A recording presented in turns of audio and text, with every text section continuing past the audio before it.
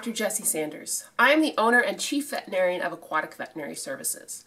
Today we will be talking about aquarium filters and how often you need to change your filter cartridges. So many different brands of filters will say on the box to replace your filter media every month.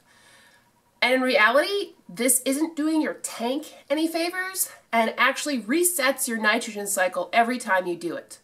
Why does it say that on the box? So that the filter companies make more money.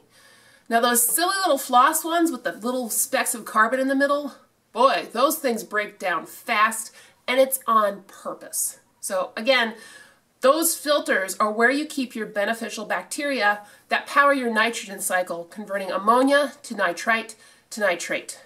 So rather than having to replace them every time, how exactly do we keep them clean? So this is my filter from my fish tank. I just took it out. I've had this sponge for 7 years. And it's still fine, still doing great, still in the same condition I bought it.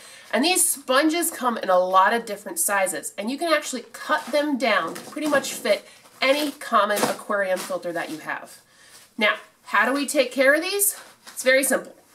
What you want to do is you want to take a container of tank water. So usually when you're doing your gravel siphoning and collecting a big vat of water, this is going to be your waste water. And what you want to do is you're going to take your sponge, put it in here, and just squeeze it out a couple times.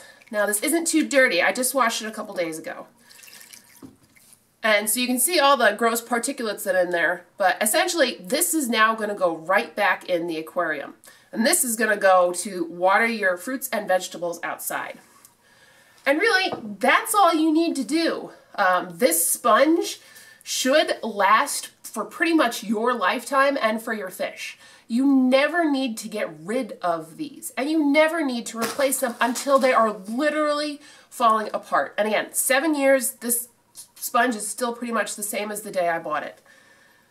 So please ignore what the packaging says on your box. Get rid of your old floss filters. They're just going to cause you more heartache than anything else. And invest in some solid sponges. And again, these come in many different sizes that you can cut down to fit into your filter.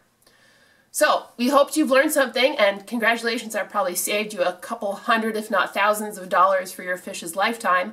We recommend that you use that money to invest in a liquid-based test kit or a visit from your local aquatic veterinarian. If you have any more questions about fish health or other fish issues, please visit our website at cafishvet.com. At Aquatic Veterinary Services, fish are treated like family.